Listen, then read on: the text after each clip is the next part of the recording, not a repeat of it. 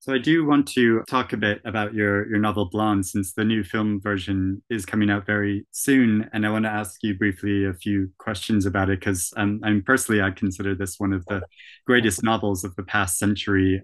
So though very eager to watch the film, I'm sure it'll be a fascinating interpretation.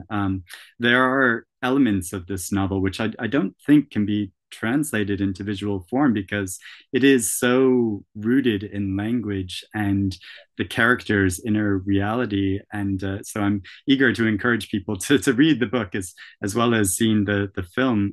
So many people see the character of Marilyn Monroe and assume that that is also the identity of the actress. So, what aspects of Norma Jeane's interior life did you want to evoke in this novel? Well, basically, the whole novel is really about Norma Jeane Baker, and then she becomes Marilyn Monroe, and then she becomes the blonde actress. So near the end of the novel, she's sort of um, assimilated or suffocated inside this role, which is a performance, actually. I mean, there is no Marilyn Monroe. It's a performance. It depends upon her bleached blonde hair being, really very beautiful, and makeup and a mole and her eyebrows in a certain way. It's a And character type. Yeah. yeah, and also she had the smile. There was just a Marilyn Monroe luminosity that was very, very wonderful. So Norma Jean Baker was definitely able to project that for a while, in certain circumstances. Maybe it's like you're a gymnast, like an Olympic gymnast, there are things that you do at a certain age that you Mhm. just seem to be able to do, and the crowd just loves you, and you win all these awards.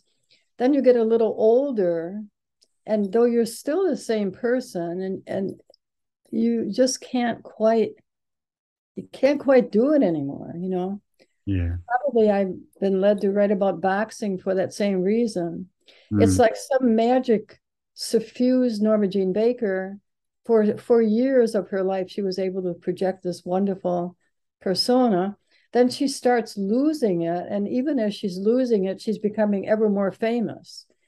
And you could argue that Marilyn Monroe is more famous now than she was during her lifetime. When she was alive, she was belittled a good deal. She wasn't considered a good actress. She was considered a B-level actress. She didn't make nearly as much money as Elizabeth Taylor, or not to mention the male stars. The Mm. men made it so much more on the whole than the women. Mm. But since she has died, she's kind of been singled out by posterity as a kind of iconic figure. But that actually wasn't the case when she was alive. Her movies could get very bad reviews. She could be insulted, like on talk shows. Just like she was like a joke, Mm. almost like really like a joke. And I think when she met Laurence Olivier, I think she said to him, "Don't make me into a joke." That was her. She was anxious. She said they were in a movie together, and he had kind of organized a movie. She said, "Don't make me into a joke." So you can sort of see how there's a kind of fascination with her, almost like a martyr or sacrificial figure. Mm. I was fascinated to see Norma Jean make herself into an actress. She becomes an actress, and then I watched all her movies that I could acquire. And in her early movies, she is this blonde person. Then in Don't Bother to Knock with Richard Widmark, it's pretty much a straight drama. Like it's a melodrama, and she has a straight role. She's not glamorous. Plays a mentally unbalanced young woman. And Mm. that's like a real, she's like just an actress. She could have been Olivia de Havilland or Betty Davis or any one of them. Mhm. And she got picked up for Niagara, and then she becomes this femme fatale. And there were billboards all over America showing Marilyn Monroe. And that was the beginning of the whole iconography of Marilyn Monroe. after that, she could never really have just a role in a movie. She couldn't be like, Olivia de Havilland would act in different movies and be like respected as an actress. From that point on, it was always Marilyn Monroe, no matter what she did. So Mm, in some like at Hot, she's totally different from the way she was in Niagara. And she's mm, totally different from the way she was in the Misfits. Yet somehow while she was living, it was all kind of lumped together. And I think that she suffocated under that. Just a lack of any ability, maybe because she was a woman, to break through and have respect. She was treated very disrespectfully by men in her life. It seems hard to believe that anybody would be so cruel to Marilyn Monroe, but mm, many men were. They were, mm, because she was very needy. And I think when a woman is extremely needy and dependent and cries easily or gets hysterical, I think even though she may be beautiful, many men just don't, they can't deal with that. mm. Dismiss her. And the novel becomes increasingly hallucinatory as it progresses, and Norma Jeane's identity becomes blurred. So, what were the challenges and difficulties of writing such an intense narrative? They were almost overwhelming. I remember 2 years I was working on the novel, and though I would actually like to write another novel like that, I sort of feel like these heavyweight boxers who retire because they can't take the training. It's the training. It's all those weeks of the training. They just can't do it anymore. Rocky Marciano said, just can't do it.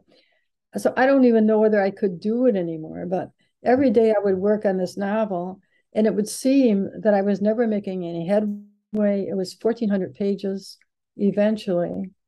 And I remember I had heart palpitations. I remember going to talking to Ray, my husband, in the kitchen. I said, I don't think I can get through this. I just feel that I'm drowning.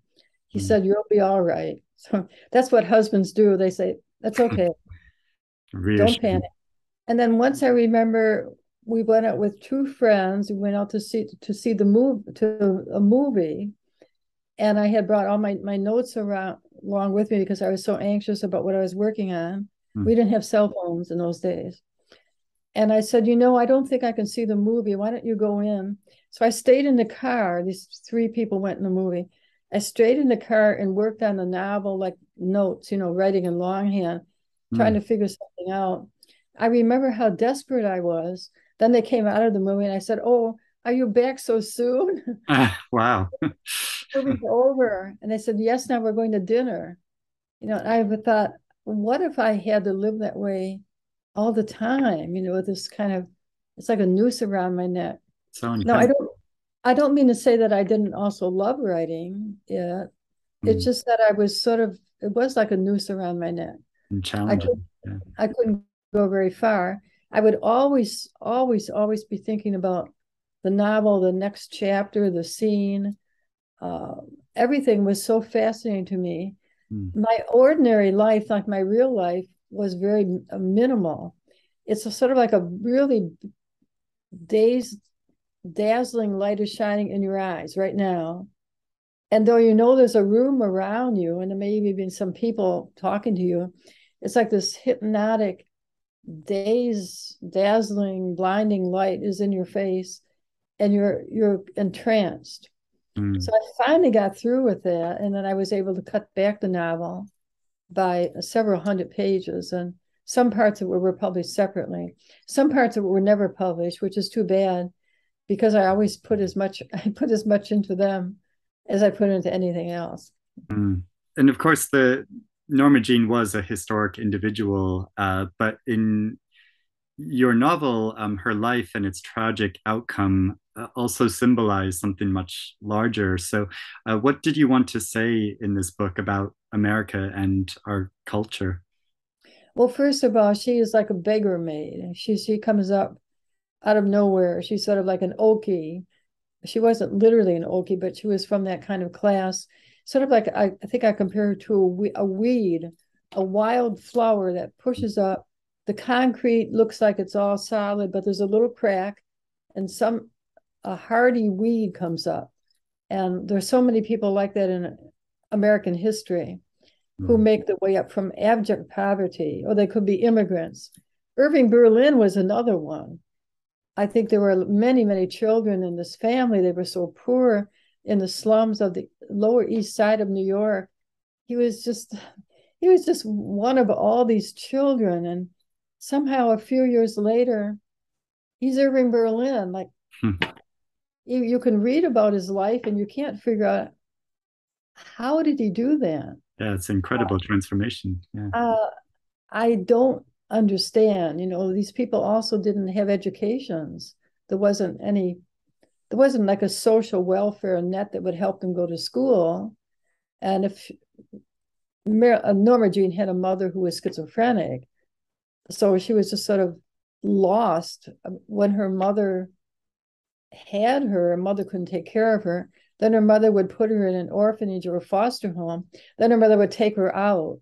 Then her mother would put her back in. So she had such a broken childhood. As I said before, it wasn't even that she was an orphan because she couldn't be adopted.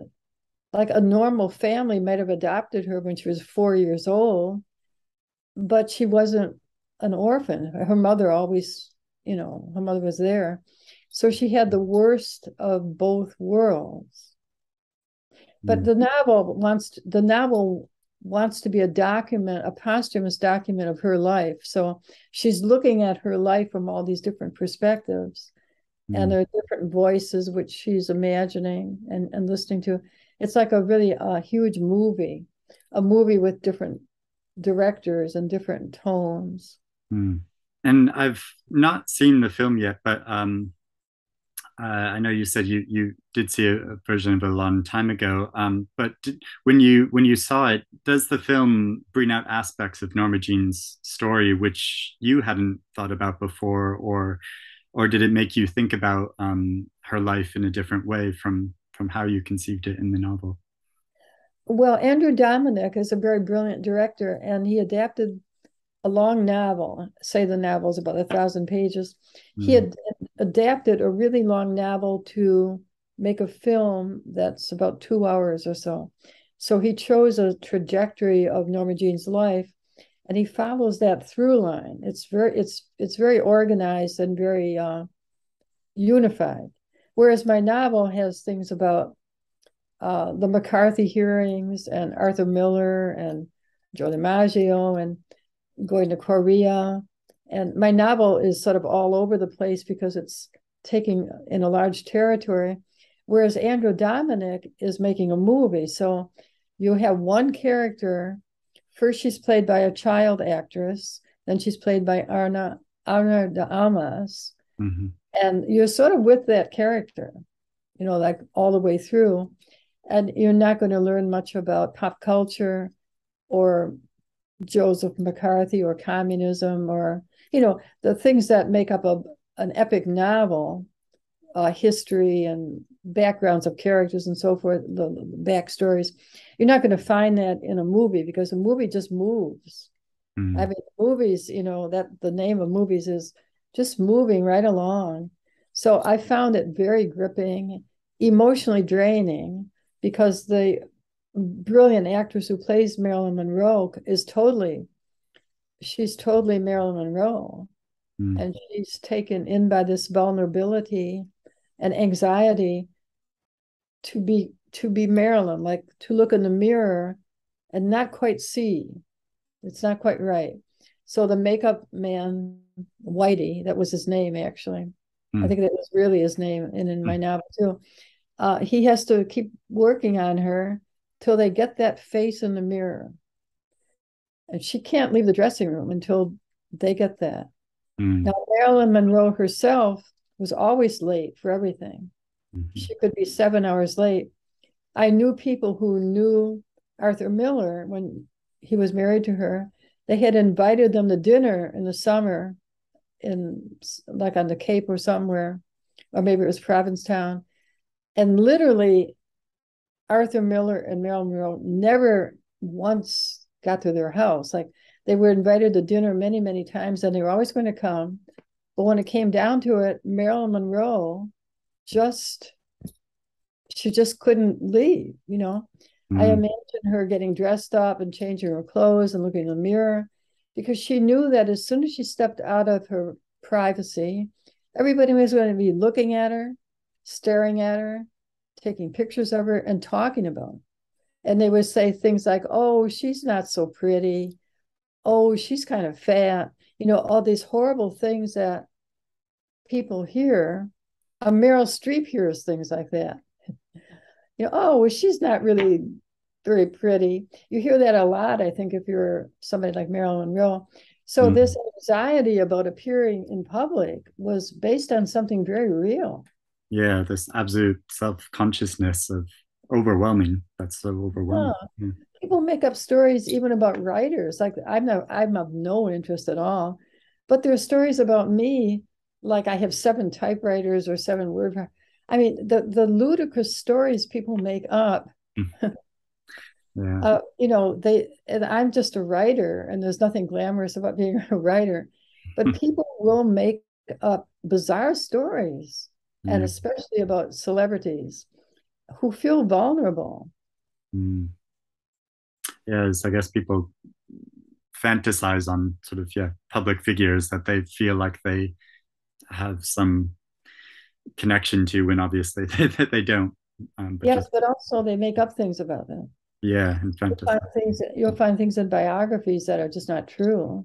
Mm. I mean, even in my biography, which is actually quite a wonderful biography by Greg Johnson, Yes. nonetheless, people told him things that were not true.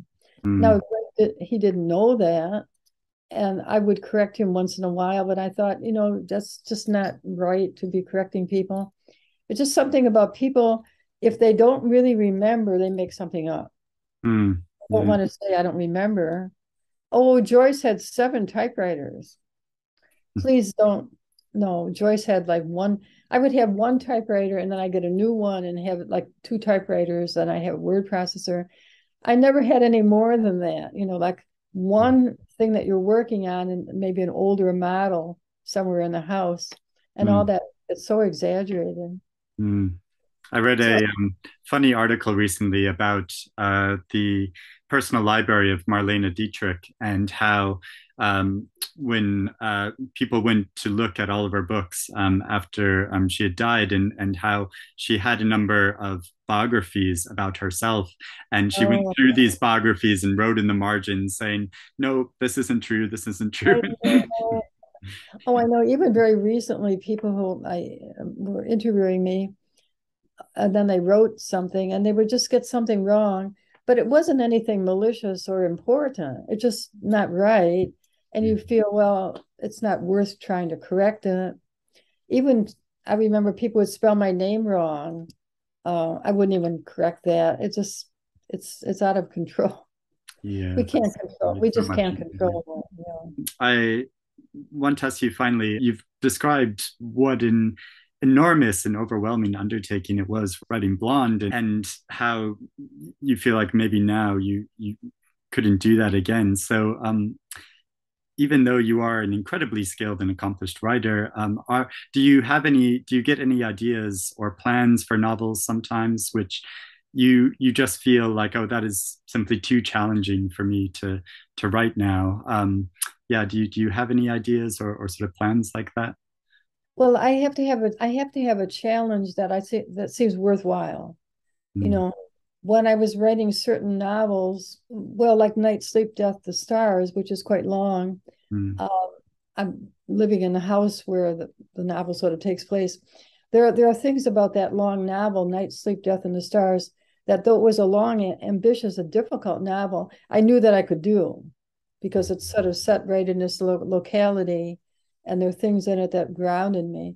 With Marilyn Monroe, I had to really go out of my safe space or comfort zone into the world of the epic, where I'm looking at history and looking at different personalities. Now, it's like Melville writing Moby Dick. He learned a lot about whales, and it's a compendium of all sorts of knowledge, like an encyclopedia of many things of the 19th century having to do with whales. So Melville learned all that, but he didn't necessarily know that. Now, he was about 34 when he wrote Moby Dick. If he had lived longer, if he were 75 or 80, could Melville write Moby Dick? It's a question, Mm, maybe or maybe not. Muhammad Ali was boxing long before he should have just stopped and retired, because that which he had once been able to do very easily, he couldn't do without a lot of effort. mm, So, but as I say, it depends on what the novel is. Is it worth it?